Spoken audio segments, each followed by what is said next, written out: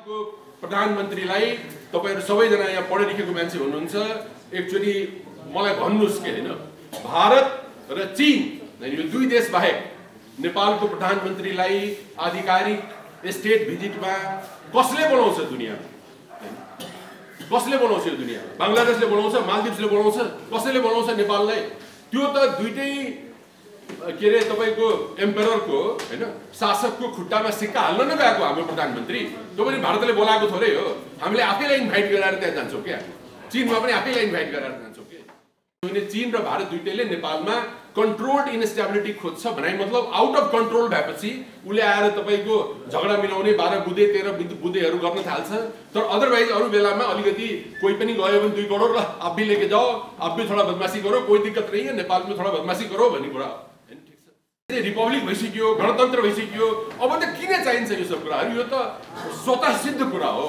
हैन स्वतः सिद्ध कुरा होइन हैन यसलाई तपाईले दाबी गर्नुपर्छ तपाईको जग्गा कागजमा होला लाल खुर्जामा होला तर तपाई निकै दिनसम्म क्लेम गर्नुहुन्न भने त्यो जग्गा कोही न कोहीले लिइहाल्छ जुन लिम्पियाजुरामा देखिरहेछ के 13 करोड रोक्ने जग्गा छ त्यो मान्छेको यस्तो गरिबी किन होला अलि सोच्ने विचार त हो त कमन सेन्सले के भन्छ भने पक्कै पनि व्यवस्थापनको इस्यु हुनुपर्छ हैन सो नेपाल कस्तो भइहाल्यो भने क्याश रिच चाहिँ छैन पुरै नेपाल घुम्दाखेरि मान्छेले तपाईले खाना खुवाउँछ घरमा बस्नलाई स्थान दिन्छ मान्छे चाहिँ त्यति कमजोर देखिरहेको छैन बच्चाहरु सानै भए पनि स्कुलहरुमा गइरहेका छन् हैन राम्रो वातावरणमा बसिरहेछ यो सबै कुराहरु समृद्धिको खाली क्याश मात्रै एउटा इम्पोर्टेन्ट एस्पेक्ट त होइन नि त सो यो देश क्याश पुअर मात्रै भएको हो के क्याश मात्रै कम छ के हामीसित यो एउटा समृद्ध देश हो जोसँग क्याश छैन गरिब छौं हामी 2030 सम्म आज 2024 छ 6 वर्षमा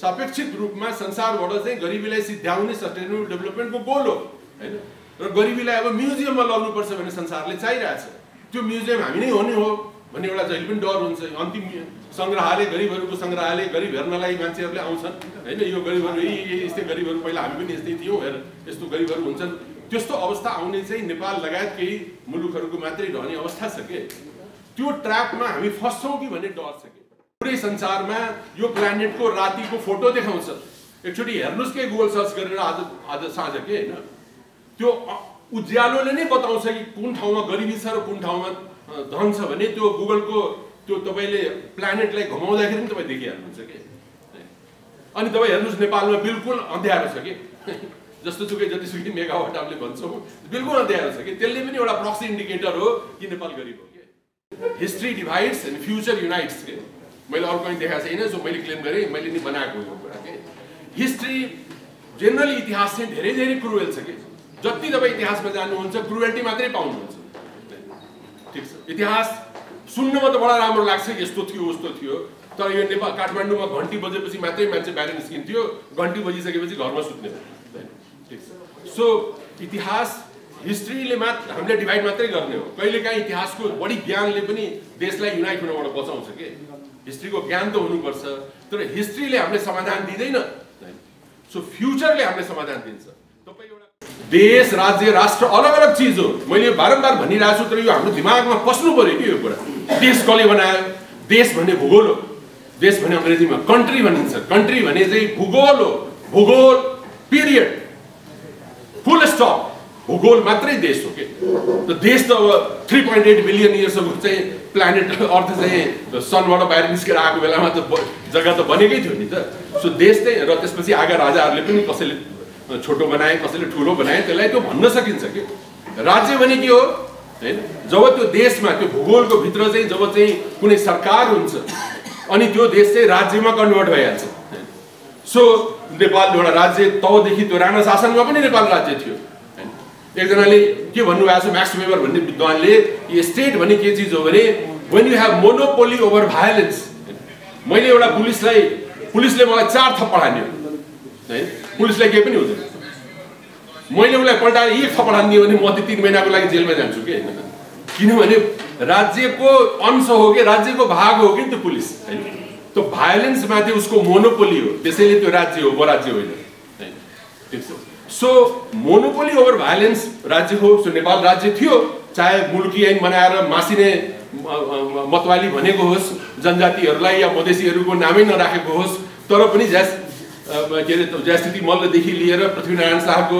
दिव्योपदेशदेखि लिएर तपाईँको चाहिँ जङ्गबहादुर राणाको सम्म आउँदाखेरि त्यो सबै राज्य चाहिँ भनेकै हो। राज्य चाहिँ क्रुएल थियो, नराम्रो थियो, अर्कै कुरा, तर राज्य भनेकै हो। सो राज्य निर्माणमा उहाँहरूको रोल छ। त्यो एउटा भूगोलको भित्र एउटा कानुन लागू गरिदिनु हो, नराम्रै कानुन थियो, तर राज्य त बनाउनु भएको हो।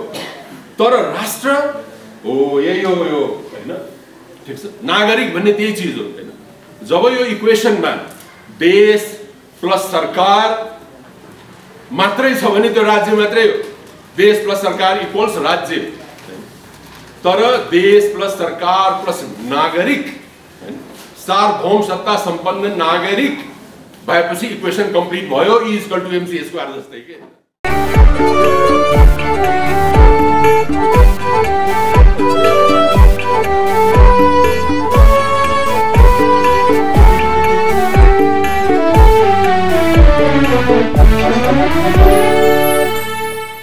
नागरिक पहिलो अभियानले जुन यो देशभरि घुमेर जुन अमृत मन्थन गरिरहेछ, अनि त्यो ज्ञान जुन पुरै नेपालबाट हामीले जुन प्राप्त गरिरहेछौँ आम नागरिकहरूबाट, अझै पनि तपाईँ हेर्नुहुन्छ भने यो कार्यक्रम चाहिँ धेरै सङ्गठित होइन, पुरै मिलेको जस्तो नलाग्ला। अघि मेरो बारेमा एकजना साथीले कुरा गर्दाखेरि यो प्रायोजित हो कि भन्ने पनि कुरा उठ्यो, आफ्नो पढाइ आफै गर्न लगाएको हो कि।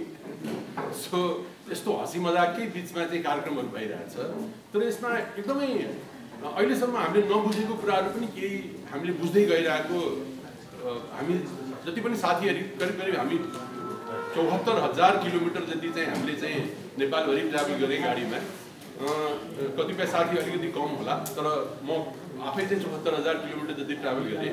अनि त्यसमा बुझाइ अलिकति केही नयाँ कुराहरू आएका छन् जस्तो लाग्छ। अनि त्यो नयाँ कुराहरू अन्तर्राष्ट्रिय अनुभवसँग पनि जोड्दाखेरि कता कता एकदम ठिक जस्तो लागिरहेछ कि त्यो कुरा।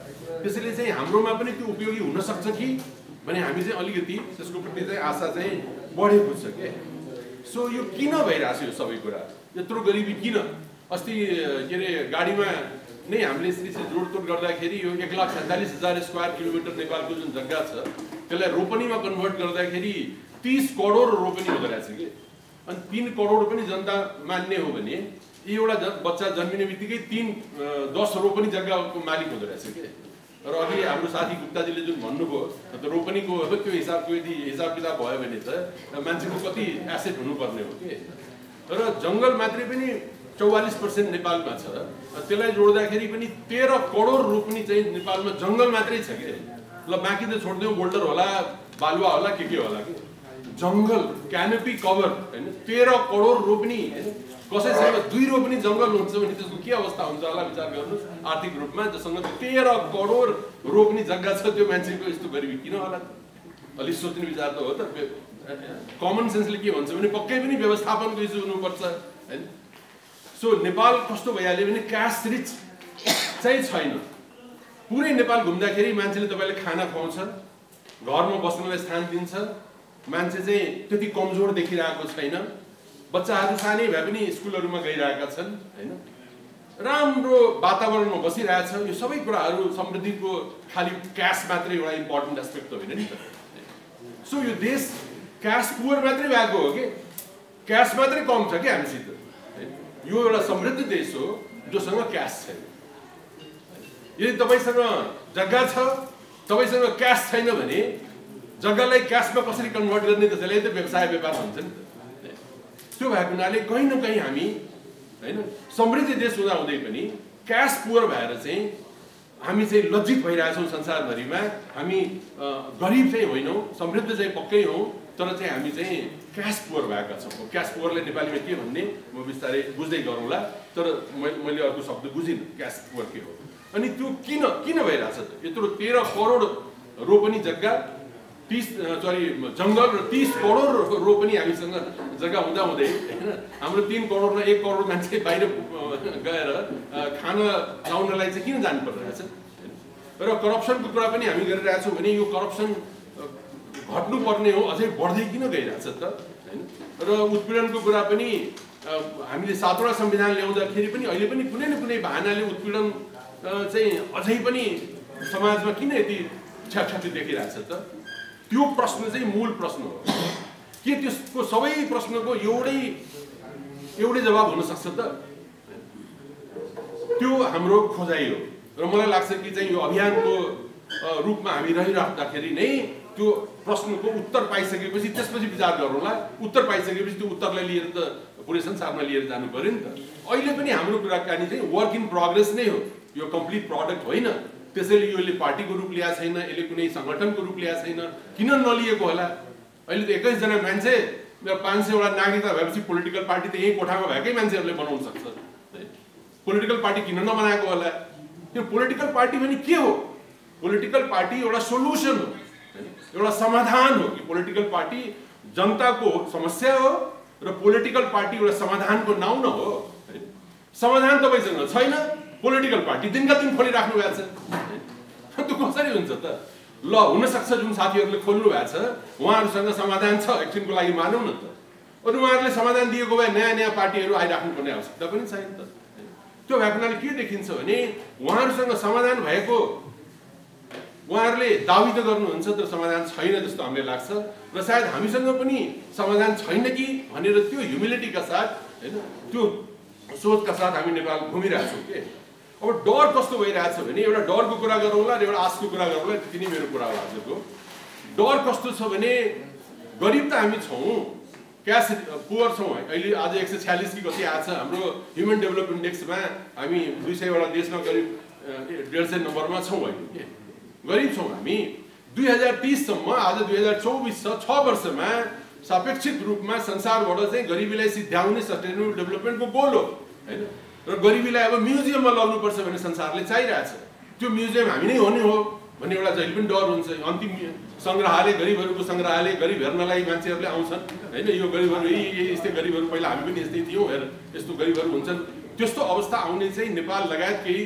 मुलुकहरूको मात्रै रहने अवस्था छ के त्यो ट्र्यापमा हामी फस्छौँ कि भन्ने डर छ के इकोनोमिक डेभलपमेन्टको पनि तपाईँ संसारभरिमा इक्जाम्पलहरू हेर्नुहुन्छ भने विभिन्न देशहरू विभिन्न ठाउँमा गएर ट्र्यापमा फस्दो रहेछ के सबै $50,000 $70,000 $1 लाख मा पुग्दैन ट्र्यापमा फस्छ के कति त गरिबीकै ट्र्यापमा फस्छ स्लम हो हैन झोपडपट्टी हो धारावी भन्ने हैन धारावी चाहिँ 1 किलोमिटर बाइ 3 किलोमिटर हो त्यहाँ 10 लाख मान्छे बस्छन् के 1 किलोमिटर बाइ 3 किलोमिटरमा हैन नजिकै यो अम्बानीको घर छ जहाँ अहिले भर्खरै दुनियाँको सबभन्दा महँगो बिहा भएको थियो हैन दुनियाँको सबभन्दा गरिबहरू त्यही बसिरहेछन् के अनि धेरै प्रयास भयो भारतमा मुम्बईमा कि धारावीको मान्छेहरूलाई कुनै अर्को ठाउँमा गएर उनीहरूलाई घर दिएर अलिकति जागिर सागिर दियो भने चाहिँ धारावीको समस्या सल्टिन सक्छ तर त्यो प्रयास गर्दा गर्दै पनि त्यसको ठुलो विरोध भयो कि धारावीको मान्छेहरूलाई अरू ठाउँमा पठाउनु हुँदैन यसले समस्या ल्याउँछ भनेर भन्न थाल्यो तपाईँ गेस गर्नुहोस् त कसले भनेको होला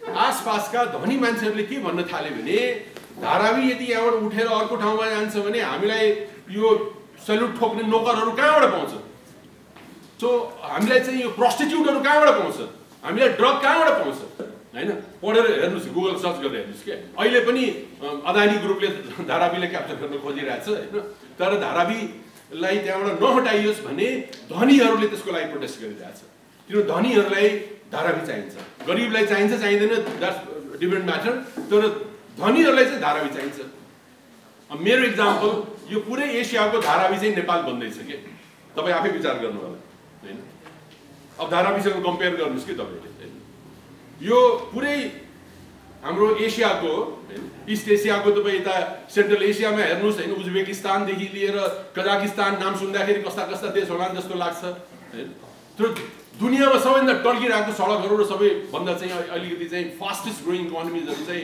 यो सेन्ट्रल एसियाको इकोनोमीहरू छ के ककससको त्यही हाल छ हैन आर्मेनिया हेर्नुहोस् एउटा अजरबाइजानलाई छोडिदिनुहोस् हुन्छ भने जर्जियादेखि सबै देशहरू चाहिँ तरक्कीको बाटोमा गइसक्यो एउटा अफगानिस्तान मात्रै यता कमजोर छ अलिक तजाकहरू कमजोर छ अलिकति यो किर्गिजहरू कमजोर छ के पाकिस्तानको हालत खराब छ भारत पनि तरक्की गरिरहेछ चाइना तरक्की गरिरहेछ उता पूर्वतिर हेर्नुहुन्छ भने त पुरै लाओ कम्बोडिया थाइल्यान्ड हैन मलेसिया सिङ्गापुर कहाँसम्म जानुहुन्छ के सबै ठाउँमा बत्ती बलिरहेछ मान्छे पिकनिक बनाइरहेछ गुगल सर्च गर्नुहोस् त रातिको फोटो हेर्नुहोस् त पुरै संसारमा यो प्लानेटको रातिको फोटो देखाउँछ एकचोटि हेर्नुहोस् के गुगल सर्च गरेर आज साँझ के हैन त्यो उज्यालोले नै बताउँछ कि कुन ठाउँमा गरिबी छ र कुन ठाउँमा धन छ भने त्यो गुगलको त्यो तपाईले प्लानेटलाई घुमाउँदाखेरि पनि तपाई देखिहाल्नुहुन्छ के। अनि तपाई हेर्नुस् नेपालमा बिल्कुल अँध्यारो छ के, जस्तो सुकै जतिसुकै मेगावाट हामीले भन्छौँ बिल्कुल अँध्यारो छ कि, त्यसले पनि एउटा प्रक्सी इन्डिकेटर हो कि नेपाल गरिब हो के।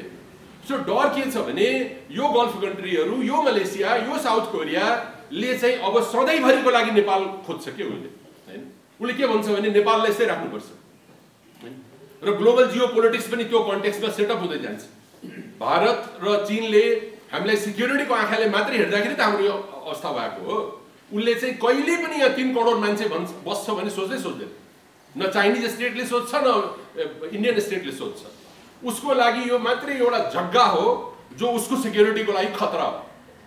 जुन बेला नेपालमा चाहिँ तपाईको सत्तामा लामो पिरियडसम्म कसैको राजतन्त्रै भयो, राजा महेन्द्रकै कुरा गरौँ न, राजा महेन्द्रको बेलामा खम्बा विद्रोह भइहाल्यो। CIA को सपोर्टले तपाई नेपालबाट मुस्ताङको माध्यमले तिब्बतमाथि अट्याक गराउनुहुन्छ भने चाइनाले के सोच्छ? तपाईले माया गर्छ? सो जुन बेला भारतले पनि आफ्नो आँखाले हेर्छ, भारतलाई गाली गरेर हुन्छ? भारत भन्ने एउटा अर्कै राष्ट्र हो। हामी राष्ट्र हो कि होइन म एकछिनमा भनौँला, तर भारत पक्कै पनि राष्ट्र बन्ने प्रक्रियामा छ। चीन एउटा राष्ट्र बन्ने प्रक्रियामा हो। त्यसले आफ्नो नागरिकको बारेमा सोच्छ। यो दुईटै देशहरूले के हैन। उसले के देख्छ भने भारत नेपालमा जुन बेला पनि अलिकति चाहिँ तपाईको लामो पिरियडसम्म कुनै सरकार चल्यो भने चाहिँ ऊ हाम्रो विरोधमा प्रयोग हुन्छ या आफै हाम्रो विरोधमा जान्छ। त्यस्तो हो भने यिनीहरूलाई चाहिँ अलिकति चाहिँ अनस्टेबलै राख्नुपर्छ, हैन। त्यो चाहिँ कन्ट्रोल्ड इन्स्टेबिलिटी हुन्छ भने दुईटै देशको बीचमा एउटा एक तरह उसले किन मान्छ यो कुरा मैले भनेपछि कसैले पनि मान्दैन। तर तपाई साच्चीकै केलाएर हेर्नुहुन्छ भने चीन र भारत दुईटैले नेपालमा कन्ट्रोल्ड इन्स्टेबिलिटी खोज्छ भनाइ मतलब आउट अफ कन्ट्रोल भएपछि उसले आएर तपाईको झगडा मिलाउने 12 बुँदे 13 बुँदेहरू गर्न थाल्छ। तर अदरवाइज अरू बेलामा अलिकति कोही पनि गयो भने 2 करोड ल आप भी लेके जाओ, आप भी थोड़ा बदमाशी करो, कोई दिक्कत नहीं है, नेपाल में थोड़ा बदमाशी करो भन्ने कुरा हैन। ठीक छ। अब चीनको भाषा त मलाई बोल्न आउँदैन, तर उस्तै खालको उसको पनि त्यही अप्रोच हो, हैन। उसले पनि यसलाई ठिकै छ, थोरै प्रब्लम अगाडि बढोस् न त, यिनीहरूलाई त स्टेबल हुनै दिनु, जुन दिन स्टेबल हुन्छ मलाई टेन्सन दिन्छ यसले, हैन। भनेपछि हामी पनि कस्तो भइहाल्यो भने we become a security risk for our neighbours के। व्हेनेभर वी आर स्टेबल हामी सेक्युरिटी रिस्क भइरहेछौँ, हैन। जुन बेला अनस्टेबल छ उनीहरूलाई ठिक छ, हैन। यहाँ एकजना राजा भयो भने उसलाई फाइदा हुन्छ, त्योसँग डिल गर्न सकिन्छ, लिपिया धुरा पनि मिलाउन सकिन्छ, जे पनि मिलाउन सकिन्छ। यहाँ चाहिँ संघीयता आयो भने त 8 वटा सरकार हुन्छ, टेन्सन 753 वटा चाहिँ तपाईको चाहिँ यो। So निदर China Nar India they are not liking our संघीयता। Why would they like it? Common सेन्सको कुरा हो नि। उसले त एकजना मान्छे चाहिन्छ। यो इन्सिक्योर यो मूर्खहरूको दुनियाँमा हैन एकजना मूर्ख राजा भइराख्यो भने चाहिँ त्योसँग डिल गरेपछि कुरा सिद्धिको नि त। किन 10 वटा मूर्खसँग 10 वटा 10 थरीको कुरा गर्छु मैले? त्यो भएको हुनाले एक दिन तपाईले इन्डिया र चीनको आँखाबाट हेर्नुस् न, उसले किन नेपालको जनताको बारेमा त्यति सोचिरहेछ र? उसले आफ्नो जनताको बारेमा सोचिरहेछ। उनीहरू राष्ट्र निर्माण भइसक्यो, तर हाम्रो देश चाहिँ राष्ट्र निर्माण भएकै होइन। कुनै देशको युनाइटेड नेसन्सको मेम्बर हुँदैमा त्यो राष्ट्र भइहाल्यो भने नसोचौँ क्या, त्यो होइन, हैन। युनाइटेड नेसन्सको त 200 वटा मेम्बर छ के। जिबोटी भन्ने एउटा देश छ, हैन, हर्न अफ अफ्रिकामा। त्यहाँ खाली चाहिँ 7 वटा देशको चाहिँ त्यहाँ सैनिक अड्डाहरू मात्रै छ कि, त्यसको भाडा लिने मात्रै त्यसको काम हो कि। जिबोटी भन्ने देशको कुनै राष्ट्र होइन, त्यो राज्य हो, हैन। पनामा जानुहुन्छ भने त्यहाँ पनामा क्यानाल छ। त्यो पनामा क्यानालबाट पेसिफिक र तपाईको चाहिँ एटलान्टिक ओसनलाई जोडिएको छ। त्यसको भाडा लिएर मात्रै त्यो देश चल्ने हो कि। त्यसै हेर्दाखेरि युनाइटेड नेसन्समा जानुहुन्छ भने पनामाको झन्डा छ, पनामा एउटा देश छ, सबै कुरा हेर्नुहुन्छ नि त। तर तिनीहरू राज्य मात्रै हो। दुनियाँमा 200 वटा देशमा सबै राष्ट्र बनिसकेका छैन, राज्यहरू हो कि। सो नेपाल पनि राष्ट्र बनिसकेका छैन, राज्य मात्रै हो। मेरो दावा यो हो, नेपाल राज्य मात्रै हो। राज्य कब्जा गर्ने अहिले पनि हेर्नुहोस् न, एउटा नयाँ पार्टी आयो, उसलाई 21 वटा संसद पायो, हैन। 21 वटा सांसद भइसकेपछि त द्याट्स द म्यासिभ भिक्ट्री नि। फर्स्ट टाइममा 21 वटा सांसद नेपालको इतिहास नै पल्टाइदिने कुरा हो नि यो त। सो उसले त अपोजिसनको रोल प्ले गर्नुपर्ने नि त। तर उसले के भन्यो? होइन, 21 वटा सांसद इज नथिङ। नेक्स्ट इलेक्सनलाई म कब्जा गर्छु, राज्यमा कब्जा गर्छु। अब माओवादीहरू त राज्य कब्जा गर्नु उनीहरूको त मुखमै हुन्छ। राज्य कब्जा गर्ने नै उसको उद्देश्य हो, हैन। जो पनि पार्टीहरू आइरहेछ राष्ट्र निर्माणको काम छैन, खालि राज्य कब्जाको काम हो, हैन। सो राज्य राष्ट्र मैले दुईटा शब्द युज गर्दाखेरि अलिकति कन्फ्युजन होला, त क्ल्यारिटी गरौँ। अन्तर्राष्ट्रिय रूपमा राजनीतिक शास्त्रका प्रोफेसरहरू हुनुहुन्छ भने मेरो कुरा लाई काट्नु होला यदि गलत हो भने। मेरो बुझाइमा के छ भने देश राज्य राष्ट्र अलग अलग चीज हो। मैले बारम्बार भनिरहेको छु, तर यो हाम्रो दिमागमा पस्नु पर्यो कि यो कुरा। देश कसले बनायो? देश भन्ने भूगोल हो। देश भने अङ्ग्रेजीमा कन्ट्री भनिन्छ। कन्ट्री भने चाहिँ भूगोल हो। भूगोल पिरियड, फुल स्टप। भूगोल मात्रै देश हो के।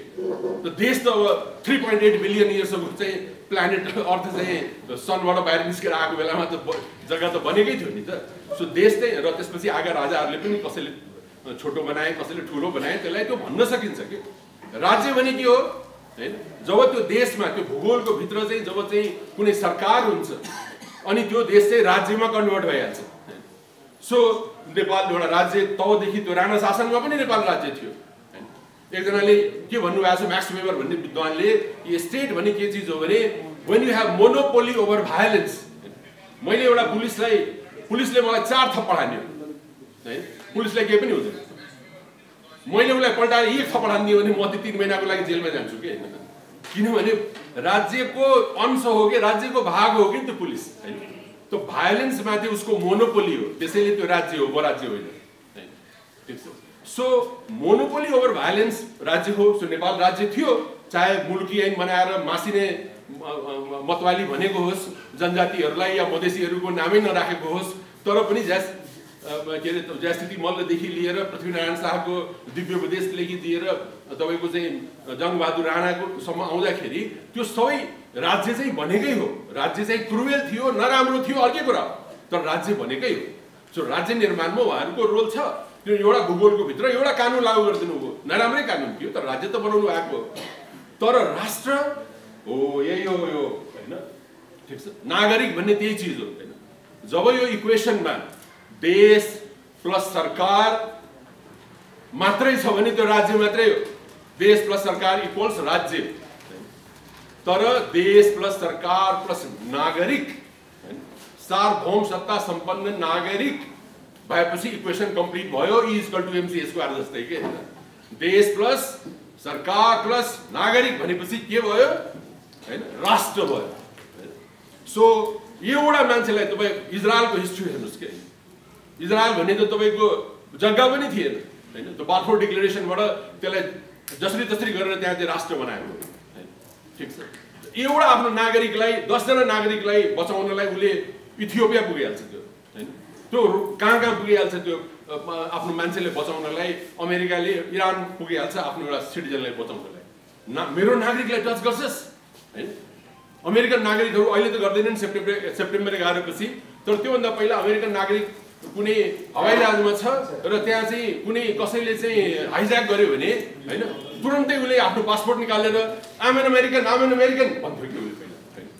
किनभने दुनियाँभरको हाइज्याकरहरू र टेरोरिस्टहरू अमेरिकासँग डराउँथ्यो के हैन। अमेरिकनलाई पहिला छाड्दिने, अरूलाई समात्ने हो के। किन अमेरिकनलाई समातियो भने यसले त आएर यहाँ एटम बम पनि खसाउन सक्छ कि, एउटा नागरिकको लागि के। ठिक छ। अनि नै अमेरिका बनेको हो हैन। वी द पिपुल बाट सुरु भएको संविधान हाम्रो पनि भएको 72 सालमा हैन। अनि त्यसैले चाहिँ नागरिक पहिलो भने त यो त साधारण नागरिक त पहिलेदेखि हो, लोकतन्त्रमा हो। या हेर्नुहोस् न, यहाँ संविधानमा 2000 चोटि लेखेको छ नागरिक त के भने होला यो जस्तो लाग्छ नि मान्छेलाई। कस्तो मूर्खहरू होला यिनीहरू। नागरिक त भइसक्यो नि, लोकतन्त्र गणतन्त्रमा नागरिक त बनिसक्यो नि त।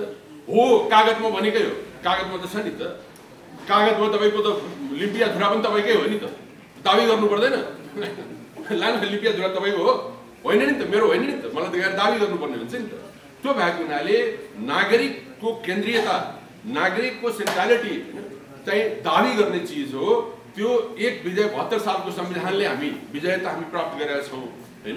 त्यो प्राप्त गर्दा गर्दै पनि हामीले त्यो प्राप्त नगरेको अवस्था भएको हुनाले इभन अरू देशहरू, फ्रान्सकै अघि कुरा भयो, most inclusive country, no federal system, तर हेर्नुहोस् है विदाउट फेडरल सिस्टम पनि दुनियाँको मोस्ट इन्क्लुसिभ कन्ट्री हुनसक्छ भने फ्रान्सले इक्जाम्पल देखाएको हो नि त हैन। त्यो भएको हुनाले हाम्रोमा पनि कस्तो छ भने यो दाबी हामीले गर्नुपर्ने हुन्छ र नागरिकको प्राथमिकताको दाबी नेपालले मात्रै गरेको होइन। जुन फ्रेन्च रिभोल्युसनको हामी कुरा सुन्छौँ 1789 को फ्रेन्च रिभोल्युसन पछि चाहिँ फ्रान्समा यो 5औं रिपब्लिक हो। एकचोटि चाहिँ राजाले धपाइयो, फेरि राजा आइहाल्यो नेपोलियन बोनापार्ट, फेरि धपाइयो, उसको फेरि अर्को मान्छे आइहाल्यो नेपोलियन बोनापार्टको फेरि भान्जा। अहिले आएर फ्रान्समा 5औं चोटि चाहिँ रिपब्लिक भएपछि मात्रै शान्त भएको छ के। जर्मनीमा यो 4थो रिपब्लिक छ के। वाइमार रिपब्लिक थियो, त्यसपछि थर्ड राइक आयो, को आयो, अहिले आएर चाहिँ 4th रिपब्लिक छ के। त्यसैले चाहिँ रिपब्लिक भइसक्यो, गणतन्त्र भइसक्यो, अब त किन चाहिन्छ यो सब कुराहरू? यो त स्वतः सिद्ध कुरा हो होइन, स्वतः सिद्ध कुरा होइन हैन। यसलाई तपाईले दाबी गर्नुपर्छ। तपाईको जग्गा कागजमा होला, लालखुर्दामा होला, तर तपाईँ निकै दिनसम्म क्लेम गर्नुहुन्न भने त्यो जग्गा कोही न कोहीले लिइहाल्छ, जुन लिम्पियाधुरामा देखिरहेछ कि होइन। सो आज अहिले व्याख्या गर्न मौका पाएन। हाम्रो आर्थिक व्यवस्थापन होस्, भू राजनीति होस्, हाम्रो शासकीय स्वरूप होस्, हाम्रो राजनीतिक दलहरू होस् के होइन, यो सबैको बिचमा नागरिकको केन्द्रीयता नभएको हुनाले अघि जुन हामीले भन्यौँ गरिबी होइन, भ्रष्टाचार, अरू देशले हामीलाई चाहिँ जुन तरिकाले चाहिँ एक तरिकाले हामीलाई काउन्टै गर्दैन। नेपालको प्रधानमन्त्रीलाई तपाईहरु सबैजना यहाँ पढे लेखेको मान्छे हुनुहुन्छ, एकचोटि मलाई भन्नुस् के होइन, भारत र चीन यो दुई देश बाहेक नेपालको प्रधानमन्त्रीलाई आधिकारिक स्टेट भिजिटमा कसले बोलाउँछ दुनियाँमा? कसले बोलाउँछ यो दुनियाँमा? बङ्गलादेशले बोलाउँछ, मालदिप्सले बोलाउँछ, कसैले बोलाउँछ नेपाललाई? त्यो त दुईटै के अरे तपाईको एम्पेररको हैन शासकको खुट्टामा सिक्का हाल्न न गएको हाम्रो प्रधानमन्त्री। त्यो पनि भारतले बोलाएको थोरै हो, हामीले आफैलाई इन्भाइट गराएर त्यहाँ जान्छौँ क्या। चीनमा पनि आफैलाई इन्भाइट गराएर जान्छौँ के। एउटै ठाउँ छ युएनमा हामीले बोलाउँछ एभ्री डिसेम्बर, त्यहाँ गएर फोटो खिचाउँछ कि राष्ट्रपतिसित, त्यति हो के हैन। त्यो भएको हुनाले तपाईँ विचार गर्नुस् के हैन, यदि तपाईको छिमेकीले तपाईको गाउँको मान्छेले तपाईलाई चाहिँ व्रतबन्धमा बोलाउँदैन हैन, तपाईले चाहिँ के अरे कुनै विवाहमा बोलाउँदैन, कुनै मृत्यु संस्कारमा बोलाउँदैन, what does that mean? What does that मीन? यसको मतलब you do not exist in that society के हैन। तपाईँ मान्छे नै होइन, त्यो गाउँको मान्छे नै होइन, तपाईले केहीमा पनि बोलाउँदैन। सो यो जुन संसारको 200 देशको कमिटी अफ नेसन हो, त्यसमा हामी नेसनको रूपमा स्वीकारै छैन, स्टेटको रूपमा स्वीकार छौँ। त्यसले युनाइटेड नेसन त बोलाउँछ, हामी त्यहाँ जान्छौँ हैन। त्यो भएको हुनाले अन्त म कहाँ कुरा गर्न खोजिरहेको छु, एउटा लाइन मात्रै भन्छु अलिकति समयभन्दा बाहिर गए कि हैन, कि चाहिँ अब समस्याको समाधान हैन, अहिले थुप्रै कुराहरू हाम्रो अरू साथीहरूले साथ थप्नुहुन्छ होला कि चाहिँ समस्याको समाधान हेर्दाखेरि के लाग्छ भने हामीहरूले यो जति पनि समस्याहरू छ नि, यो समाधान चाहिँ अब इतिहासमा हामी खोज्न सक्दैनौँ हैन। एउटा अङ्ग्रेजीमा भनाइ छ, या भन्नु मैले नि त्यो भनाइ बनाएको हो हैन, history divides and future unites के। मैले अरू कहीँ देखाएको छैन, सो मैले क्लेम गरेँ, मैले नि बनाएको यो कुरा के। हिस्ट्री जेनरली इतिहास चाहिँ धेरै धेरै क्रुएल छ कि, जति तपाईँ इतिहासमा जानुहुन्छ क्रुएल्टी मात्रै पाउनुहुन्छ, ठिक छ। इतिहास सुन्नमा त बडा राम्रो लाग्छ, यस्तो थियो उस्तो थियो, तर यो नेपाल काठमाडौँमा घन्टी बजेपछि मात्रै मान्छे बाहिर निस्किन्थ्यो, घन्टी बजिसकेपछि घरमा सुत्ने, ठिक छ। सो इतिहास हिस्ट्रीले मात्र हामीले डिभाइड मात्रै गर्ने हो, कहिलेकाहीँ इतिहासको बढी ज्ञानले पनि देशलाई युनाइट हुनबाट बचाउँछ के। हिस्ट्रीको ज्ञान त हुनुपर्छ, तर हिस्ट्रीले हामीले समाधान दिँदैन। सो फ्युचरले हामीले समाधान दिन्छ। तपाईँ एउटा कुनै तामाङ केटी, एउटा कुनै मधेसी युवा र एउटा थारू यङ्स्टर, यो सबैले एक ठाउँमा राख्नुहुन्छ भने र उनीहरूको फ्युचरको बारेमा सोच्नुहुन्छ भने, सबै सोध्नुहुन्छ भने सबैले एउटै कुरा भन्छ कि तपाईँले हैन, म बिहा गर्न चाहन्छु, और म अमेरिका जान चाहन्छु, म एउटा अपार्टमेन्ट किन्न चाहन्छु, म एउटा गाडी किन्न चाहन्छु हैन। फ्युचरको बारेमा सोध्नुस् के हैन, सबै मान्छेले एउटै कुरा भन्छ। हिस्ट्रीको बारेमा सोध्नुस् त, पृथ्वीनारायण शाहदेखि नै सुरु हुनुस् के तपाईँ हैन। सबैको अर्कै अर्कै व्याख्या हो हैन। एक दिन त हामी त्यो व्याख्या बनाउनै पर्छ हैन, किनभने जबसम्म हिस्ट्रीको एउटा व्याख्या हुँदैन हैन, तबसम्म कुनै राज्य चाहिँ राष्ट्र हुँदैन। हिस्ट्रीको व्याख्या त एउटा बनाउनै पर्ला हामीलाई, तर आजको दिनमा छैन। त्यसैले चाहिँ फ्युचरको कुरा गऱ्यौँ भने, भविष्यको कुरा गऱ्यौँ भने चाहिँ हामी युनाइट भएर सोल्युसनतिर जान सक्छौँ। हिस्ट्रीमै मात्रै अल्मलिएर बस्यौँ भने चाहिँ यो नयाँ नयाँ ऐतिहासिक तथ्यहरू आउँछ, मेरो बुवाले उसको बुवाले मारेको काटेको कुराहरू आउँछ र यो हामी पनि पुग्दैनौँ। त्यसैले चाहिँ सबै देश जहाँ पनि हामी गइरहेछौँ यो कुराहरू बुझ्दै बुझाउँदै र अन्तमा यो जुन देशमा भएका जुन 3-4-5वटा मुख्य समस्याहरू छन् त्यसको समाधान प्राप्त भइसकेपछि जब हामीलाई के लाग्छ भने सोल्युसन छ, त्यो सोल्युसन छ भने त सोल्युसनलाई त अप्लाई गर्नु पर्यो नि त। अपरेसन सक्सेसफुल र पेसेन्टलाई त मर्न दिनु भएन नि, अघि सुरेन्द्रजीले भने जस्तो हैन, पेसेन्टलाई पनि बचाउनु पर्यो। त्यो हिसाबले अहिले नागरिक पहिलो अभियान जुन हामीले चलाएको छौँ त्यसको चाहिँ मूलभूत रूपमा सोच के हो भने चाहिँ अहिलेको अपुग हो, अहिलेको जति पनि राजनीतिक भाष्य हो त्यो अपुग हो। हामी दाबीका साथ भन्छौँ त्यो अपुग हो। सबैले राज्यलाई प्राथमिकता दिएको छैन, नागरिकतालाई दिएको छैन, नागरिकलाई दिएको छैन, चाहे त्यो राजतन्त्र होस् अथवा त्यो कम्युनिस्ट अथवा कुनै पनि तरिकाको सोसलिस्ट हो, सबैले राज्यलाई प्रमुख भन्छ के हैन। नागरिकलाई उसले चाहिँ कसैले चाहिँ सर्वहारा भन्छ, कसैले रैती भन्छ, कहिले के भन्छ के।